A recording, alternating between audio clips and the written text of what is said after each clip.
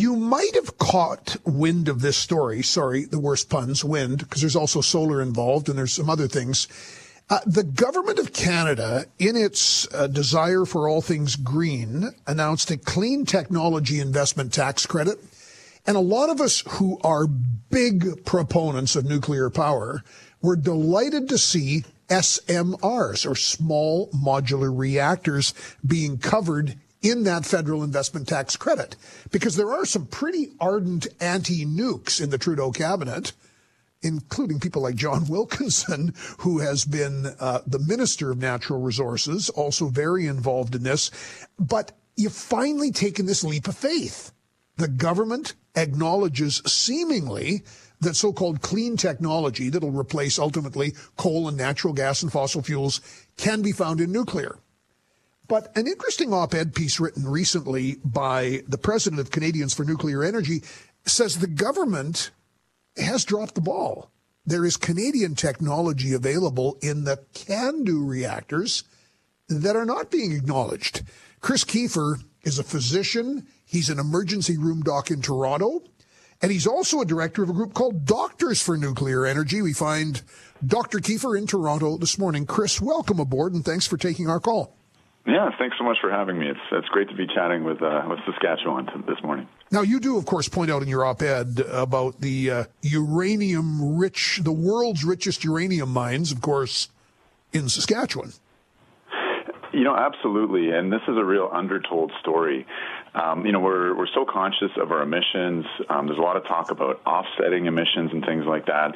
And Canada is an absolute clean energy powerhouse, not only here at home with our hydroelectricity and our nuclear fleet, but also internationally. You know, we produce about, depends on the year, 10 to 13% of the world's uranium. Well, that offsets 1/3 of Canada's total all-sector emissions. We produce about 730 megatons of CO2 every year. That uranium avoids 230 megatons, which would otherwise be produced by coal and gas plants around the world. But because of our global nuclear fleet, that is offset. So, that's a remarkable success story of this sector that is just not being told. And so, our group helps, I think, bring some of those facts out and communicate in a way that sometimes the industry potentially drops the ball on. It's interesting. Even here in Saskatchewan, we've had, since the 70s, they are getting older and older now, but a very outspoken anti-nuclear lobby, and beyond industry players, I don't bump into a lot of Canadians who say, I am a Canadian for nuclear energy. So how did you get involved in this? Never mind Doctors for Nuclear Energy. What's the backstory? Sure, yeah. So as you mentioned, I'm a physician. I have a long activist record, previously more on human rights issues. I was a staff physician at the Canadian Centre of Victims of Torture, for instance. So those were my issues going back. But when my son was born, this generation, when we have kids, we start thinking about climate change a fair amount because our time scales go from our own selfish lives, 80 years into the future, hopefully, with our children's lives. And so I started looking into climate change and got pretty worried about it. But not being a doomer and wanting to stay optimistic and hopeful, I started looking at what the solutions were. And right here where I live in Ontario, we have achieved what we are all aiming to around the world, which is a deeply decarbonized electricity grid. And we've done that with nuclear. 61% of our electricity comes from nuclear. And, we used to be 25% coal. We use nuclear for 90% of the electricity we needed to phase out coal. In so doing, have saved thousands of lives every year from avoided pollution. Now, we still have coal on the grid, particularly in provinces like Saskatchewan, which don't have all the hydroelectricity of their neighbors like Manitoba or, Quebec or BC. Some of those provinces are very lucky and endowed with seemingly endless hydro resources. But, for provinces like Ontario, like Alberta, like Saskatchewan, this is a proven route. And we're being sold, a bill of false goods saying that we can do it with wind and solar. You just can't replace, something like a coal plant, which puts reliable electricity out on the grid, which we need, to keep our hospitals going 24 hours a day, or to run the industry, which underpins our generous, welfare state. You need to be producing stuff, building stuff, making stuff. For that, you need reliable electricity. It started really as a climate concern. I still am very climate and air quality concerned as a physician. Air quality has a big impact on human health. But it's turned into, as well, just a concern about Canada's economic future. Because, listen, the wealth of a country really determines the health of a country. So, nuclear answers a lot of questions across the board, and that's the story of my motivation, I guess. Dr. Chris Keefer with us in Toronto, physician, president of Canadians for Nuclear Energy. So I'm curious on this clean technology investment tax credit. Saskatchewan is pursuing fairly actively small modular reactors, of course, with Cameco, the world's largest uranium company in Saskatchewan, having recently acquired half of Westinghouse. I mean, we're getting pretty bullish here on nuclear generation. But your argument is that this clean technology tax credit has actually ignored the existing CANDU technology. What's the story there? Well, I mean, Canada's a very special country. We punch above our weight in engineering, and one of our top 10 engineering achievements, as formally ranked, is the CANDU reactor. And that's the basis of our entire existing nuclear industry. It's certainly exciting that we're looking at bringing on SMRs. We need smaller reactors for the smaller grids in our country, like that in Saskatchewan. But as of now, our entire industry is a CANDU industry. And so with this clean technology investment tax credit, you have these generous subsidies being given out to, frankly, unviable energy sources like wind and solar. And that supply chain is almost entirely in China. 7 of the 10 largest wind turbine manufacturers are Chinese. The European ones are going under and moving their operations to China. And 97% of solar wafers, which are integral to making solar panels, are produced in just one country, China. Right? So if we're going to be spending tens of billions or even hundreds of billions of dollars on an energy transition, we have a choice. We can shovel that money and a big trade deficit over to China, become a nation of low-skilled workers installing kind of finished products, wind turbines and solar panels, which are going to create a grid that's unreliable and inconsistent with a productive industrial economy, or we can invest in the technology that we invented, where the supply chain is 96% made in Canada, which means we harvest the entire economic benefit of those investments. But this clean technology investment tax credit is actually, it's almost a form of reverse protectionism. We're punishing Canadian industry and stimulating the Chinese economy. So it is encouraging that SMRs are included within this mandate. But here's another issue.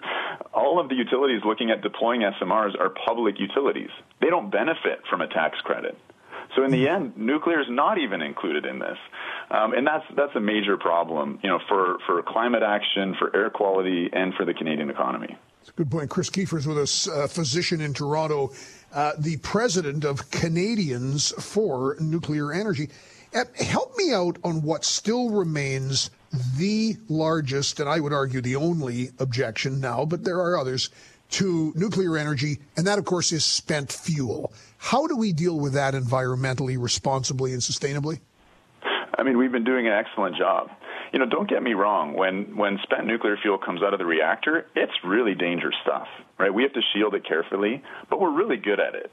In a modern society, we make dangerous things safe. Just think about taking an airplane ride somewhere. You're flying at 30,000 feet, pretty close to the speed of sound. I mean, that is an objectively dangerous thing to do. You're in an airplane with 10,000 mission-critical moving parts. But, shielding nuclear waste is actually pretty easy. You have to keep it underwater for 5 or 10 years, and then you put it into a concrete and steel container. Uranium is 3 million times more energy dense as something like coal, which means we produce 3 million times less waste, which means we can store it all on site. In Ontario here, our nuclear facilities have these waste storage facilities. They're spick and span. They look like a Costco warehouse with a number of, concrete and steel containers, and that's where the fuel's been. And in the history of civilian nuclear waste management, there's not been a single death associated with management of that fuel. The other neat thing about it, you'll hear the antis talking about how, nuclear waste is forever waste. It's absolutely not. That radiation goes away really quick. 99.9% of the radioactivity is gone in 20 years. And so in something like 500 years, you can actually hold a spent fuel bundle in your hand. It won't hurt you. You're returning it to the level of radioactivity of the ore from which it was mined. And so we've made a mountain out of a molehill out of this waste as we continue to pollute our atmosphere with CO2 and particulate, which is, having real impacts. And, the environmentalists are frankly scoring an own goal on themselves, speaking of the World Cup right now, because, they're fighting what is our cleanest source of electricity, our lowest carbon source of electricity. It's bonkers. And, that's what motivates me, I think, is, being a communicator and someone who's fought for the underdog in the past, like for refugees and torture survivors, I think this is an underdog battle that is massively misunderstood. And I'm passionate about communicating and trying to educate the public on it. Never mind, closer to your professional interest, medical isotope development. Absolutely. And again, that's a real strength of our made in Canada CANDU technology. We produce enough cobalt-60, a critical medical isotope, to sterilize 40% of the world's single-use medical devices. So that's things like the IV cannula, the blood draw tubes, the PPE, everything that's critical to keeping a hospital sterile. We do that in our power reactors. So we're not only making, ultra-clean electricity, producing a tiny, easy-to-manage waste stream, but we're saving lives every day in the hospital.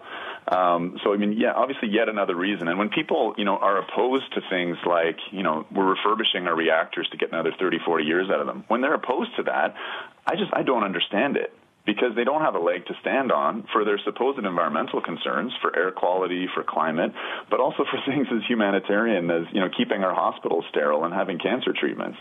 So, the antis, I think, have really diminished as, folks like myself and others passionate about this technology are starting to get out there and communicate, on radio shows like your own. Great meeting you today, and I know you and I will talk again soon, I hope. If people want to learn more about Canadians for Nuclear Energy, what are the best coordinates? Yeah, pretty easy to remember website. It's c4ne.ca, and that 4 is the number sign. We have an active petition right now before the House of Commons, and that is to include our entire nuclear sector, our CANDU nuclear sector, within that clean technology investment tax credit. So if your listeners are looking for a way to concretely make a difference, head over to that website, and we'll have the petition link there any minute. Great chatting. Thanks so much, Chris. All the best, and keep up the good work. All right. Take care, John. Chris Keefer in Toronto.